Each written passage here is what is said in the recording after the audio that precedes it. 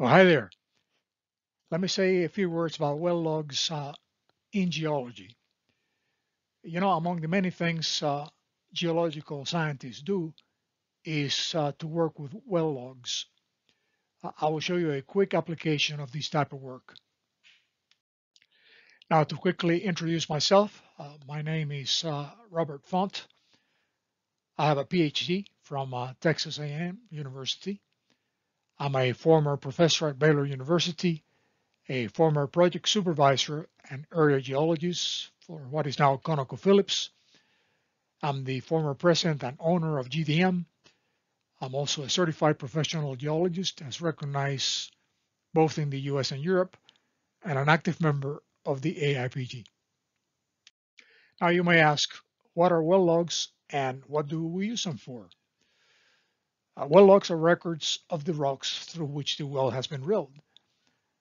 They are also a record versus depth of the physical and chemical properties of the rock units that have been penetrated.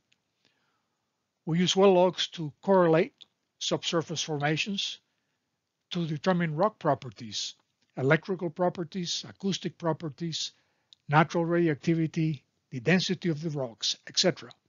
Also porosity and permeability and the type of fluids that are contained in the rocks, as well as the structural attitude of the formations. Interpreting well logs takes a special training and experience. Let's look at two different rock units.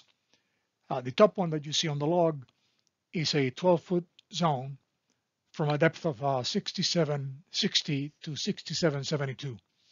The bottom one is another 12-foot zone that goes from 6818 to 6830. The red arrows point to the spontaneous potential, or the SP curve. The SP curve distinguishes between zones of little to no permeability to those that are more permeable, where the SP curve actually swings to the left.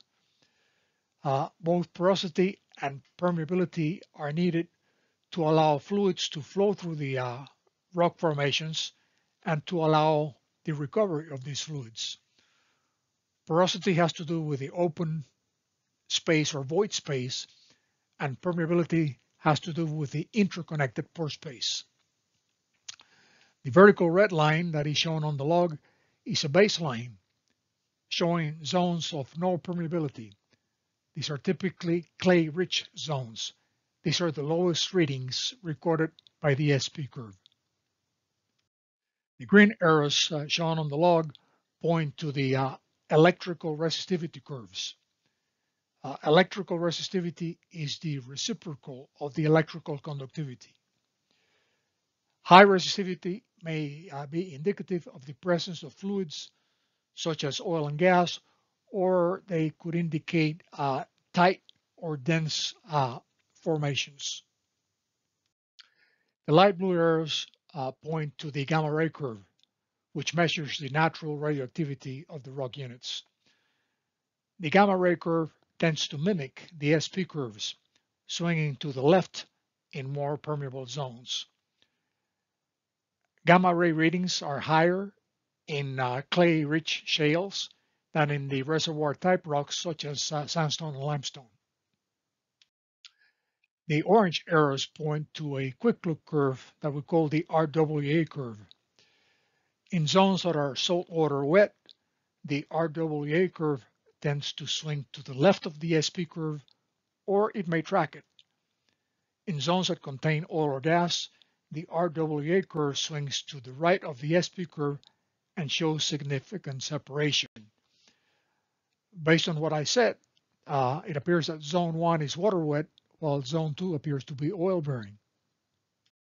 And here's a close-up of the oil bearing zone. Notice a significant separation between the SP curve indicated by the red arrow and the RWA curve indicated by the orange arrow.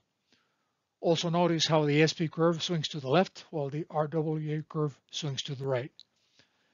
The zone, by the way, proved to be an oil-saturated sandy conglomerate and a productive reservoir of limited aerial extent. Well, I hope this proved helpful. So goodbye and good luck.